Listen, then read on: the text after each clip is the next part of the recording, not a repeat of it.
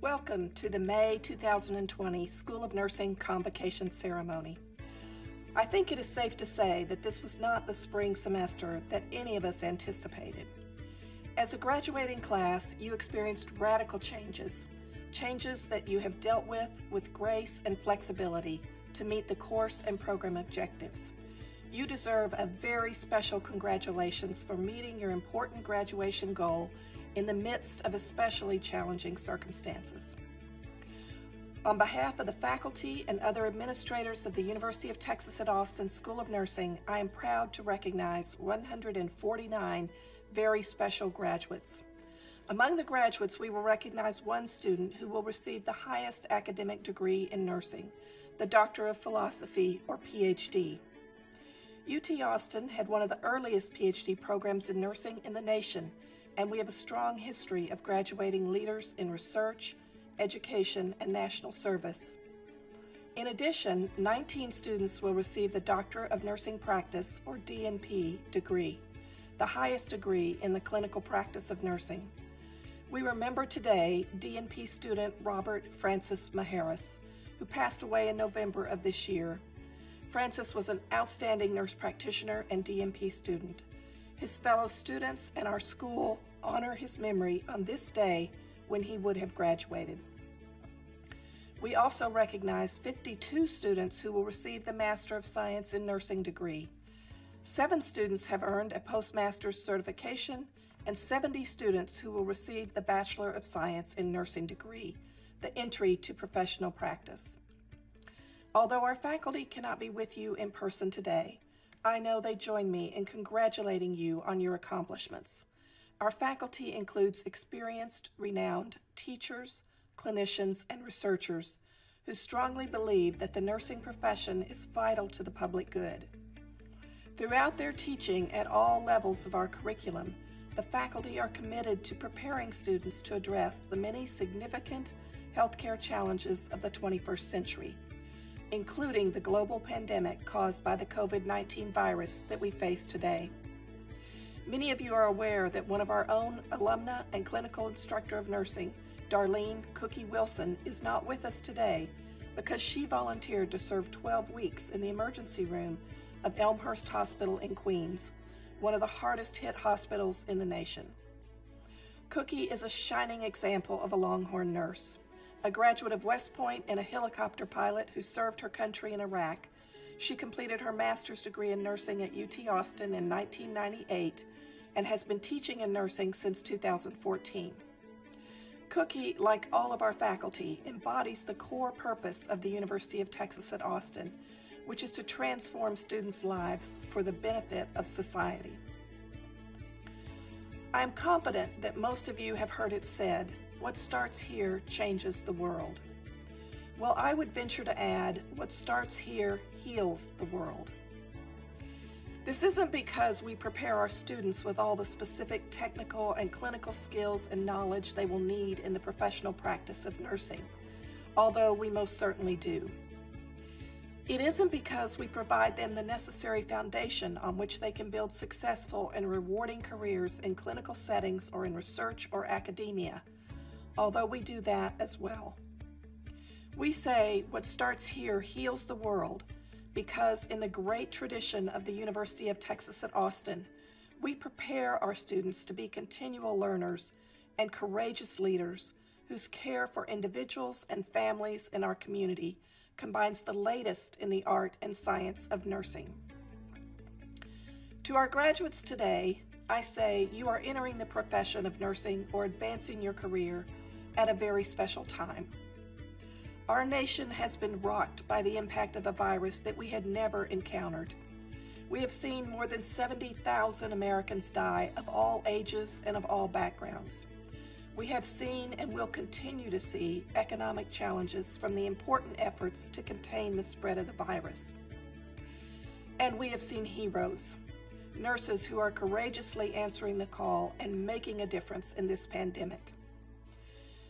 The need for and value of nurses, especially the well-educated Longhorn nurse leaders graduating today, has never been greater. Frankly, during the last several months, I have watched the nightly news with tears in my eyes and pride and admiration in my heart as I saw nurses on the front lines, caring for patients, even knowing the risks to their own health. I saw nurses stepping up and advocating for the needs of their patients, their families, their community, and their colleagues. I saw nurses protest when science was ignored. I saw nurses make the incredibly valiant choice to volunteer to work in highly impacted areas. And I saw nurses finding creative ways to connect dying patients with their families, and in fact to be the family so that no one dies alone. It has been tough and heart-rending, but I have never been prouder to be a nurse. And I believe that the world now understands more clearly and more than it ever has how valuable nursing is to health and survival.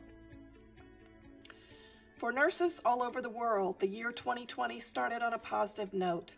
Not only was it the 200th birthday of Florence Nightingale, the founder of modern nursing, but the World Health Organization designated 2020 to be the year of the nurse and midwife in recognition of nursing's contributions to modern healthcare.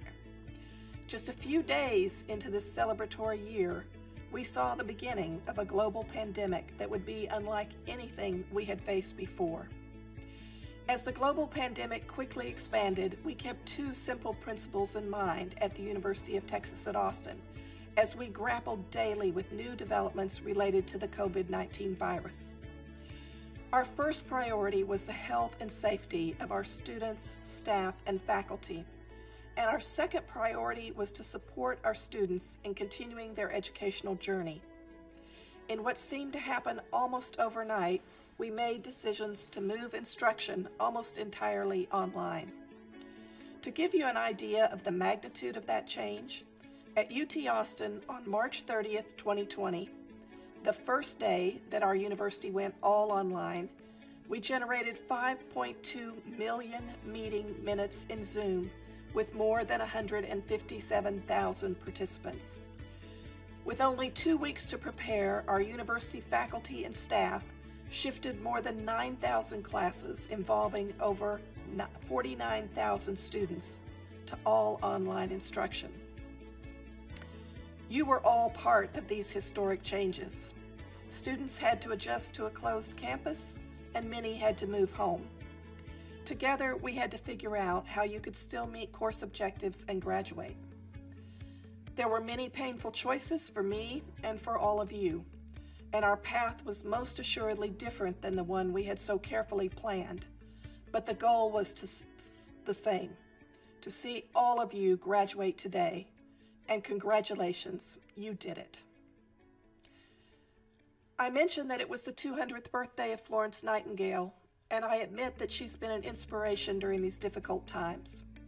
In fact, modern nursing was born in the crucible of the Crimean War in 1854. When Florence Nightingale arrived in the Crimea to offer assistance, she became a first-hand witness to horrific conditions. Thousands of wounded soldiers with virtually no care. 10 times more soldiers died from typhus, typhoid, cholera, and dysentery than from battle wounds. And in 1854, they knew about as much about cholera and typhus as we knew about the novel coronavirus in January 2020. Perhaps Florence and her band of 38 nurses are the epitome of the nursing shortages we see today. But Florence did not run away from the challenge. She ran to it. In what might have been the first quality improvement project in nursing, she disinfected the hospitals, secured supplies, and focused on providing nutrition and sanitation to her patients. During those 9 months, with attention to the critical aspects of the person and the environment, she brought the mortality rate of the wounded from 42% to 2%, levels unheard of at the time, and all due to nursing care and leadership. The germ theory was still new and controversial in 1854, but Nightingale insisted on consistent hand washing and hygiene practices, while those were still considered unnecessary by the medical and army administrators. Most importantly, not only did Florence do, but she collected data analyzed the data and interpreted and wrote letters and texts detailing her methods and the outcomes and advocating for change. Her work and her persistence advocating for her patients eventually led to the redesign of the British military health system across the world. Think about it. Florence Nightingale, a nurse, set the foundation almost 200 years ago for the way we are combating the coronavirus today. Assess the problem, find your resources, implement stringent disinfection routines, use best practices, and most importantly, advocate and put the patient first. Each of you who are graduating today chose to pursue your education in nursing because you knew that you wanted to make a difference in the world, and you could never have imagined just a year ago how much this world would need you. But you knew you would never be content to stand by as others suffer from disease and discrimination, poverty and neglect. And so you chose to become a nurse. And for some of you who made this choice to enter the profession of nursing some years ago, you chose to continue your education in nursing, to prepare yourself with the skills and knowledge to make an even greater impact. And you chose a university and a school of nursing where your drive to be your best would be tested through a rigorous curriculum, and your desire to learn and grow would be fulfilled through service, whether it was in the classroom, the campus, or the community. I am so happy, as I'm sure your family and friends are as well, to see that you have made it this far. You have adapted and persevered through classes, exams, hours of clinical experiences, papers, skills labs, and most recently, virtual clinicals and Zoom classes. And now you are ready to launch into your careers, your life, your new positions, and we are so eager to find out one day how far you've gone and what you will accomplish. Graduates, we are very proud of your achievements and accomplishments to date. We know that throughout your career in nursing, you will excel with integrity and the spirit that nothing is impossible. You will serve as leaders in nursing in Texas and beyond. The quality of nursing and healthcare will be enhanced as you use your leadership, your critical thinking, and clinical judgment skills to serve society by promoting the comfort, dignity, and health of those you serve. Congratulations to each and every graduate of the class of May 2020. You are all very special, and we will never forget you or this virtual commencement. And congratulations to your families and friends who now have their very own nurse to turn to for help and guidance in health and illness. I know you join me, graduates, in thanking them for all of their support that helped you reach your goal today. I would like to close my remarks with a special song written and recorded by UT School of Nursing alumna, Dr. Carolyn Phillips, with the support of her nonprofit, Songs for the Soul, and songwriter Kristen Davidson. Together, they used interviews with graduating students and faculty to create this special musical gift for the class of 2020. Congratulations, and hook 'em.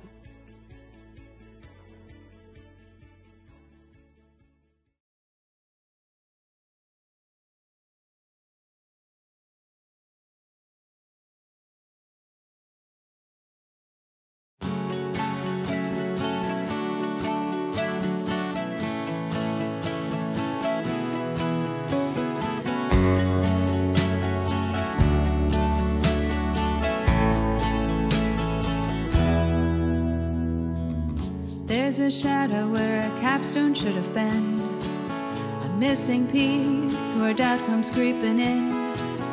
It's so hard letting go, with no goodbye at the end. Take a moment, take a breath. Trust your team, try your best. Remember what you've trained to do. There's power in the purpose guiding you. Hard days are gonna come, but who's gonna step up Who's gonna speak up? Who's gonna care if not for you? Who's gonna see us? Who's gonna hold us? Who else can lead us but you?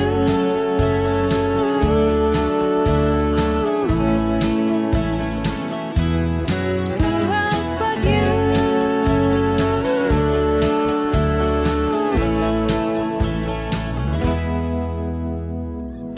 You're the front line and our last defense. You've proved yourself, you've passed the test. You adapt and overcome with grace and finesse. Take a moment, take a breath. Trust your team, try your best. Remember what you've trained to do. There's power in the purpose guiding you. Hard days are gonna come, but who's gonna step up? Who's gonna speak up? Who's gonna care if not for you? Who's gonna see us? Who's gonna hold us? Who else can lead us but you?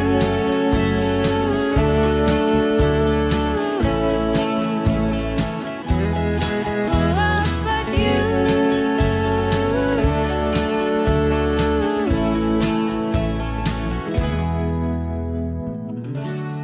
Your depth of care draws from the deepest well. Find what fills you up.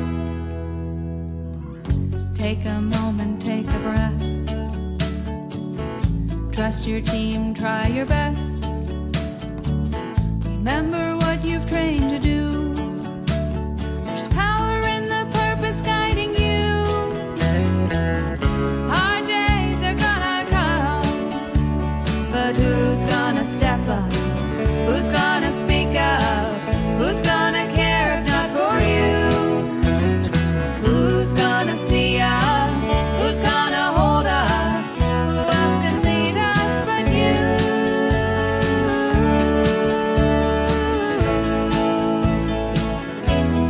Who else but you?